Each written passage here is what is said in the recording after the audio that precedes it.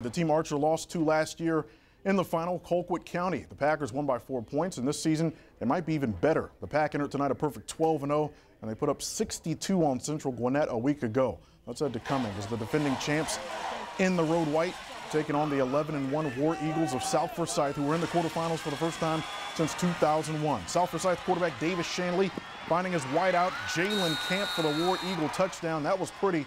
The Colquitt County comes back. 12-yard touchdown run from Ty Lee. Colquitt County's winning streak now up to 27 games as the Packers win this one 49-31.